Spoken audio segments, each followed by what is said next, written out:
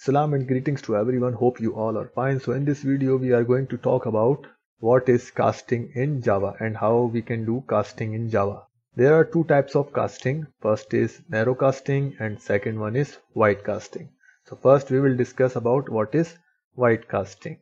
What is wide casting? When we are converting a smaller data type to a larger data type, then we can use wide casting. For example, when we are converting a smaller byte value, which is 1 byte, which size is 1 byte, and we are converting to short data type, so then we can use wide casting because we are converting from smaller data type to larger data type. So we will use wide casting. And if we are using integer data type variable and we want to convert it to the long, so we will use wide casting because integer is a smaller data type than long. So first I am going to make an integer type variable of value 10. First I need to make a long type variable. In wide casting I have to type the variable. So this is called wide casting. We can understand it by using another example. For example, I am making a variable type of float and I am giving it a name num3 and passing a value which is something like this. Okay, f at the end because it is a float variable. Okay, so I want to convert my float to double. So how can I do this? I just have to use the same approach I have used before. So I am making a double type variable num4. Okay, so now I will pass this num3 its value, and its value will be saved in num4. So that's how we can use wide casting. So what is narrow casting? When we need to convert a larger data type of variable to smaller data type, so then we will use narrow casting.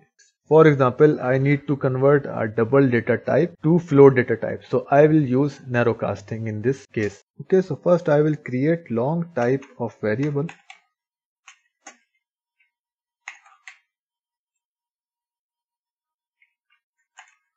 and assign it a value something like this, L at the end, so that it can understand that it is a long value. Okay, so I want to convert this long to integer type, so I have to make an integer, and after creating variable I will write here int and pass a variable which I want to convert. Okay, so num6 will contain this value. So the next I am going to convert is double to float. So I am making a double variable first and assign it a value something like this. I am giving it a highest value. Okay, I want to convert this into float because it is a small data type and we will only use narrow casting when we are converting larger data type to the smaller data type. Okay, so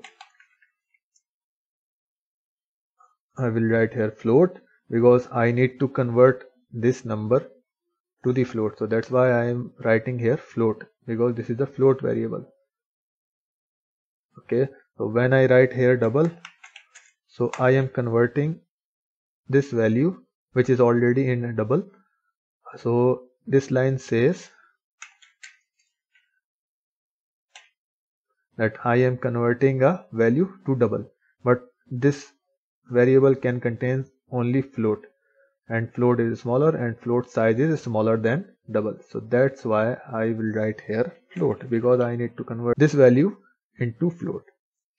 Okay, So what will happen here, I will show you by printing these two variables. So the num6 variable contain this value and the num8 variable contain this value. Okay, so I will print these both.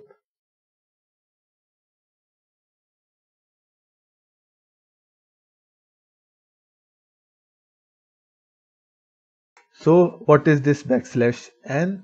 This is an escape sequence. So what will it do? It will skip one line. The second variable, which is float, is num8. So now I am running my program and you will see what will happen here. As you can see, when we are converting a larger data type, because long contains huge amount of data, but when we are converting this into the integer type, so this can only contain 4 bytes of data, so the value of the variable will be compromised here, and this will affect our software as well. In second line you can see 1.21543222.